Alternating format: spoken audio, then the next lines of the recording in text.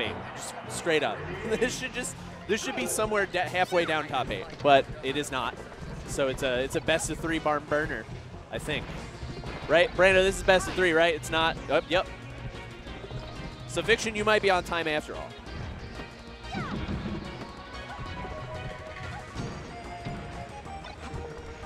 What's poppin'?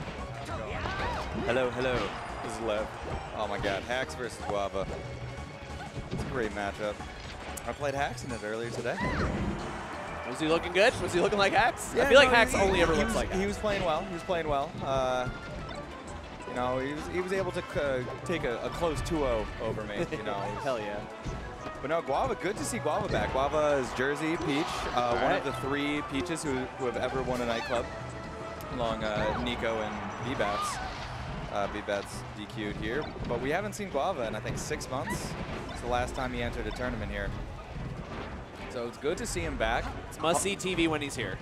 Hopefully he is in form. Sure as shit looks like it so far. Yeah, no, he's playing well. Being up on Hacks is no small feat. And it looks like these two have never played. Ooh, that's good. He's on points. Guava is really hard to break down as someone who, like, obviously top players are better than commentators fundamentally, so it's always a Herculean effort, but like I find myself at a loss to describe what Guava does because the decisions are so intergalactic. Right. In a way that isn't randy or weird, but just like you can't predict them. He's on the levels. Yes. So those Jersey Peaches are on something else. And each one is completely fucking different. Yeah, they have very different styles, but they obviously talk a lot. I've actually talked a lot about a few matchups, more like Peach Ditto and I think Peach Marth with Guava. I've never actually watched him play though. You haven't watched Guava? I haven't watched him. I mean, I've watched him Yeah, behind. he doesn't come around too much. Yeah. Like 6 months ago, I probably watched him playing a friendly or a tournament match. But so I'm trying to watch like how he's making these decisions, how he's actually getting in on Hacks, because Hacks sort of just he's what Hacks wants. He's picking the right options. Makes really good use of drill. And everything he does is so clean, which makes it really hard for Peach. If he converts, if he gets a single drill on you, that's wave shine, up smash. Like he's going to convert those into kills. But Guava's clearly doing something right here.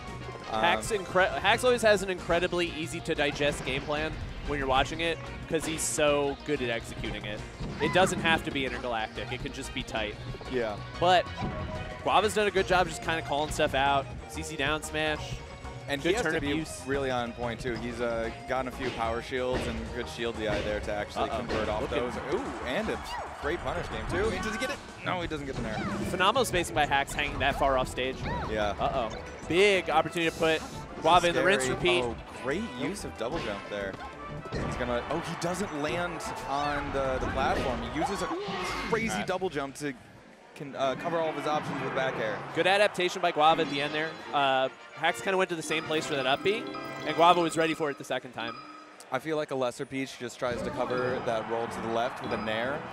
A Peach 2 in their head might try to double jump land on the platform and go for a tech chase grab, but Guava did. I've never seen that option where he kind of like baited the option, then did a double jump back air.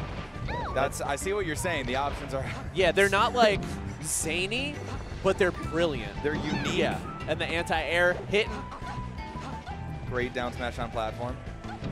Got to give credit where credit's due. Wow, what a finisher. Okay. He got caught. He tried to do like a hyper float, something there, and he got caught out of it. Got caught without a jump. And yeah, I can see and respect Hacks' decision to go to this stage.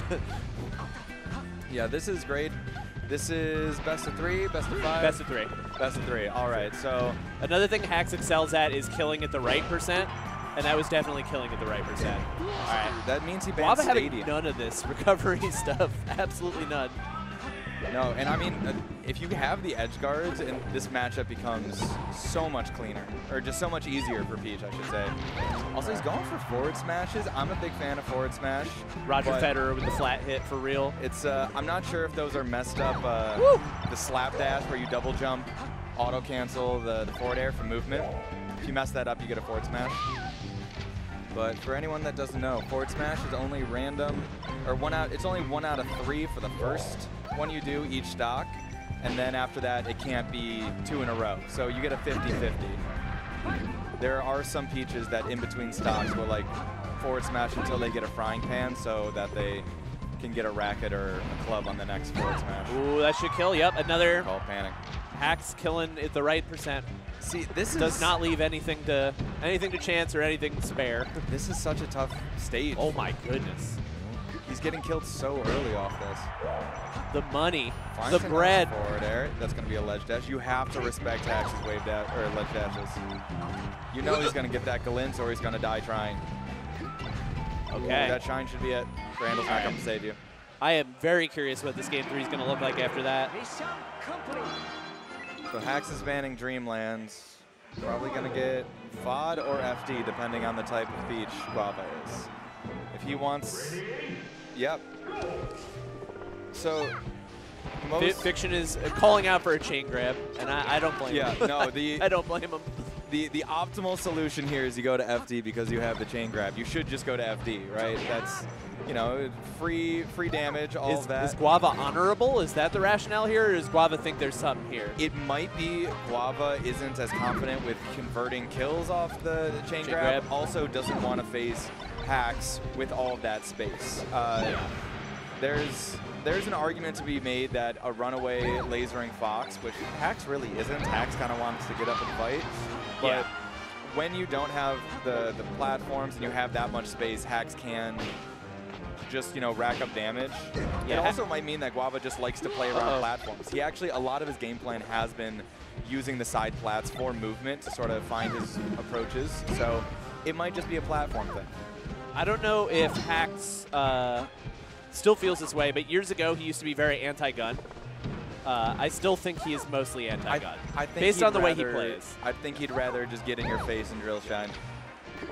He's like, why would I rack up damage when I could rack up stocks? Yeah, he thinks it's just not effective enough, and we're seeing some action here. One of the sets that pop into my mind when I could think of no gun Hax is Hax versus Hungrybox during like the pandemic. That was like right. He totally had that set and then just didn't shoot the gun. The patience to Hax. My God. Good Lord. Guava should have done one more. Just simply playing RPS by not doing anything. Golly. Whoo boy.